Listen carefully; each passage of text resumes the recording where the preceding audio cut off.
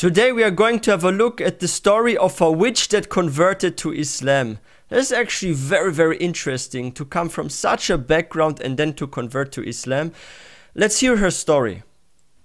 From casting spells in the dark to finding light in the Quran. Allahu Akbar. What makes a witch leave behind everything she's ever known for Islam? This is Abby's story, the ex-witch who found her way to Islam. Allahu Akbar. Allahu Akbar. Stick around. This story is about to get real. I was a polytheistic pagan. Well, really, I was a witch. I was practicing witchcraft. I was a part of the occult. I had thousands of dollars worth of occult items that any occultist would dream to have. That line alone is enough to Wait a second, was she like selling spells or something? It's like interesting, isn't this like that with like Scientology and like there are some, it's actually funny, right? Like there was even like certain, like there are certain cults and stuff these days when if you even enter them, for example, and you want to join, you have to pay a lot of money to even get in. Scientology is one example, right? But if you look at like black magic or fortune tellers, of course, if you go to a fortune teller, hey, so-and-so, can you tell me your future? Yeah, but this is $50 or something. No, seriously, they make money with such stuff like witchcraft and fortune telling and stuff. There are people that got like rich from that kind of stuff, right? And some people even sell love magic and stuff in some Arabic-speaking countries, I was told by a brother. And a person can go there and say, hey, I want to marry so-and-so, but this person doesn't like me. Can you use magic so this person falls in love with me? A'udhu billah. This is haram in Islam. Don't do this. This is forbidden. This is sinful. And that's also a form of shirk, so stay very, very far from this. But I know there are some people that are that desperate that they do this, right?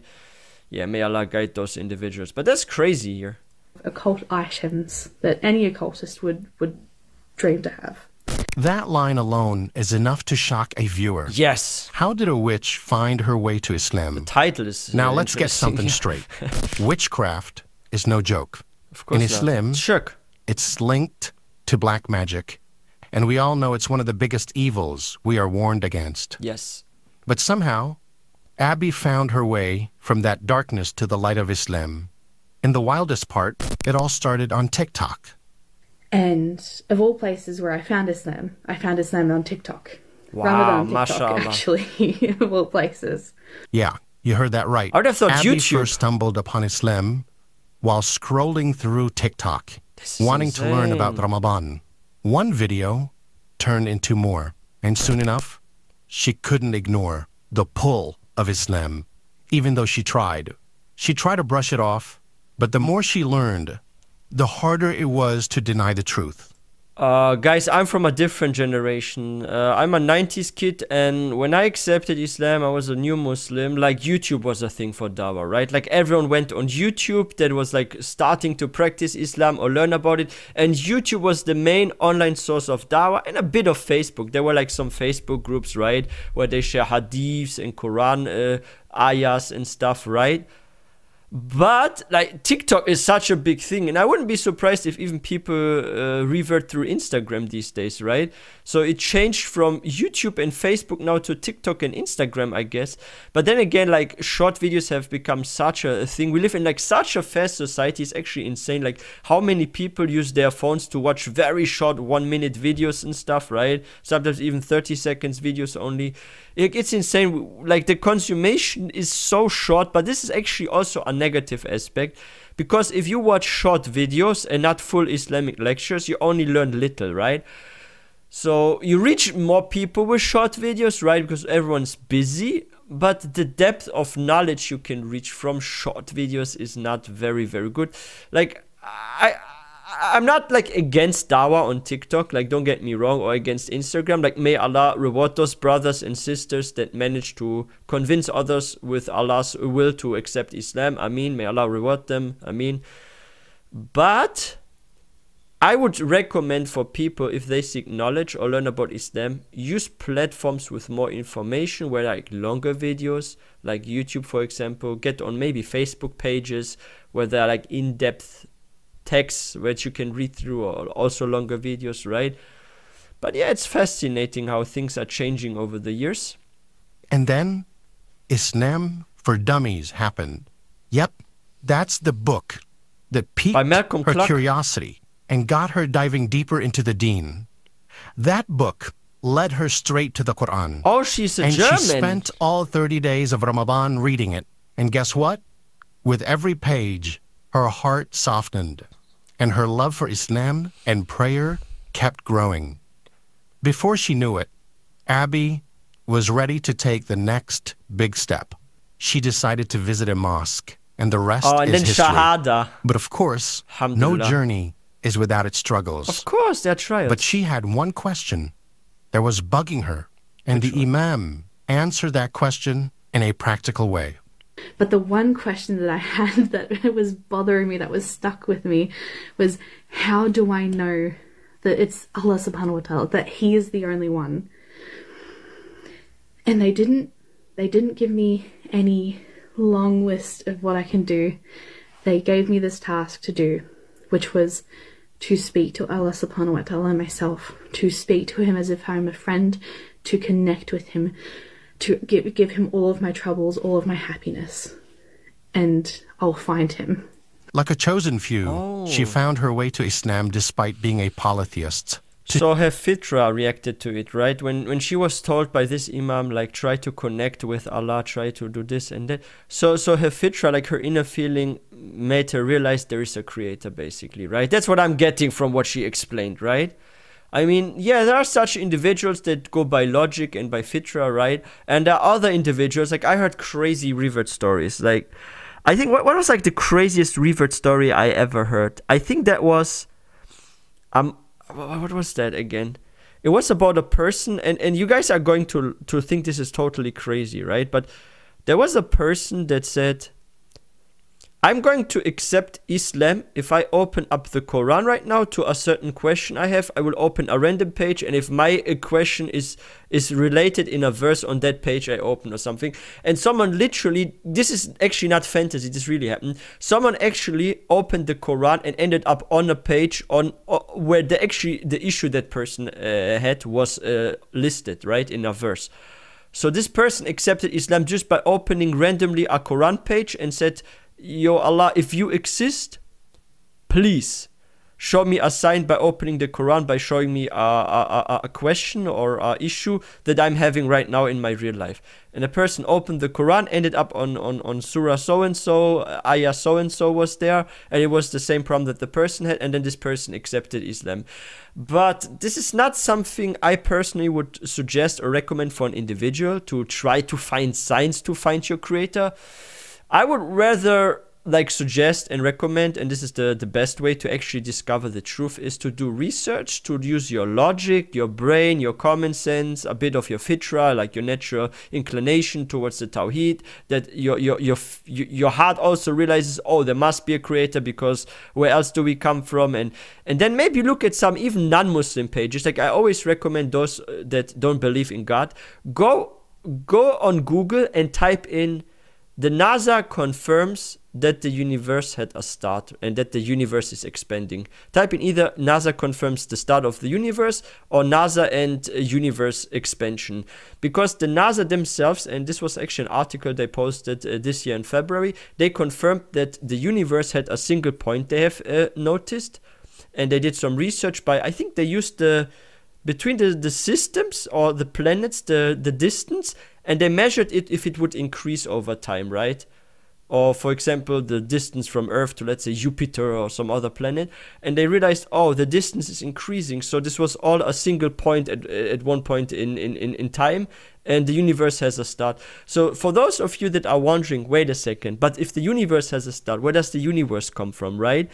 And Allah subhanahu wa ta'ala says in Surah Al-Ikhlas, that he was not created by anyone, that he is infinite, that he was always there, right? So if you even read Surah Ikhlas, that's a very short surah, by the way, you will realize by the description of how Allah subhanahu wa ta'ala describes himself, that he was not created, he was always there and stuff, right?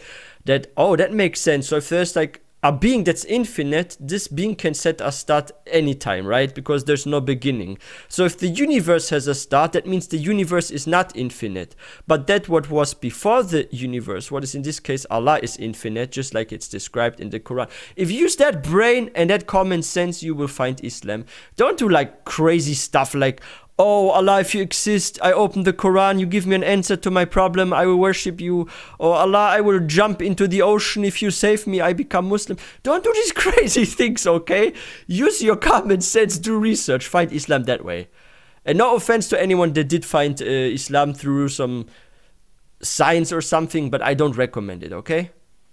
To show you the effort behind her decision, for Allah's will, to let her follow Islam, here's an example of Brother Sajid, who came across a pagan witch and told her about Islam. Oh. One thing that's special about the human being is that Allah gave us the freedom to make our own choices. Yeah. Allah tells us, and say, the truth is from your Lord, so whoever wills, let him believe, and whoever wills, let him disbelieve. When I was in college, I had a classmate, and she was a witch. She practiced the pagan religion called Wicca, and she loved things that were dark and gloomy and evil and spooky. So she was like a goth. And when I told her about Islam, she said that she believed that it was the truth. She believed that Prophet Muhammad must have been a prophet, that the Quran was from Allah. But she said she would rather go to the hellfire in the hereafter than to change. She said she loved the life of this world and the way that she lived too much to change. Allah tells us, those are the ones who have bought the life of this world in exchange for the hereafter. So the punishment will not be lightened for them, nor will they be aided. Of course not. Brothers and sisters, May Allah protect understand, us. some people, they knowingly choose misguidance. They choose evil over that which is good. They choose falsehood over the truth. Make sure that you make the right decision and choose the hereafter. Let me guys give you an example. Like imagine a person came to you and offers you some sort of pill. And if you swallow this pill, you will be happy for 10 years. But after 10 years, you will become more depressed than you ever were. And perhaps you are a young person, so you're like, let's say 20 years old, right? And there's this one pill that if you swallow it between the age of 20 and 30, you will be very, very happy, right? And you will have the best of life. But after 30, you're going to have the most miserable life that anyone can have on this earth. Would you choose it? So you would not choose it, right? So even if you take our human lifespan and you can trade 5 or 10 years of fun for 30 or 40 years of misery, you wouldn't do that. Because it's not logical. It's like stupid. Yeah, you're happy for 10 years, but then for another 40, 50 years, what is way longer, you're going to be the most miserable, most depressed person. Are 10 years of happiness worse, like 40 years of drama and unhappiness and this and that? They're not worth it. So if you even compare this with this dunya, right, and you make a comparison, you can trade 5 or 10 years of happiness for 30 or 40 years of misery. Nobody would do that. Or let's say someone loves a certain sin. Let's say zina, okay? Imagine someone gets the offer, you can make zina with any person you want for 5 years, but after 5 years, a certain body part is removed or something, right? And it's like some sort of spell that makes you not function after 5 years. Would anyone go for 5 years of fun to have 30 or 40 years none of it anymore, right? So if those people that are addicted to a certain worldly pleasure, you're gonna get pleasure way greater in Jannah. And trust me, it's not worth to go for any pleasure in this dunya in exchange for a longer and greater pleasure in Jannah. It makes no sense. It's like the example, a guy can do for 5 years, let's say, have the offer to do as much zina as he wants, but after 5 years a part is being cut off or whatever, and it doesn't work anymore for the rest of his life. He wouldn't do this. It's stupid. This is like the same example with the pill, right? So what this guy says is so true. Hereafter. The witch's decision to go to hell rather than accept Islam is a clear example of the heart being blind. She knew the severity of what she had been practicing, but chose to stay on that path. It is indeed an important reminder that many disbelievers stay ignorant even after knowing the reality. And that is what ultimately costs them their hereafter. But what if someone does want to change? What if they've been involved in some dark stuff, like witchcraft, but they want to leave it behind? Assalamu alaikum wa rahmatullahi wa barakatuh. Walaikum assalam wa Absolutely. rahmatullahi wa barakatuh. Of course, the doors of Allah subhanahu wa ta'ala's forgiveness are never closed. Inna Allah yaghfiru dhunuba jami'a. Allah forgives all sins. Matter of fact, True. Allah is looking for those moments where you admit that you have wronged Him and you turn to Him, you repent to Him, acknowledging that there is a higher being. قُلْ يَا عِبَادِيَ الَّذِينَ أَسْرَفُوا عَلَىٰ أَنفُسِهِمْ. O my slaves of Allah subhanahu wa ta'ala says, O my slaves who have wronged themselves, in other words, they have committed many sins. Yes. لا تقنطوا من رحمة الله. Never lose hope in the rahmah and the mercy of Allah. إن الله يغفر الذنوب جميعا. Allah forgives all sins. So never doubt the fact that the doors of forgiveness are always open. The brother in the video sums it up beautifully, Yeah. revealing how Allah's doors of forgiveness are always open for those who sincerely repent for their sins and realize their mistakes. Yes. He emphasizes how it is never too late for you to restart your life in the way of Allah. Allahu Akbar. Yeah, but that is true.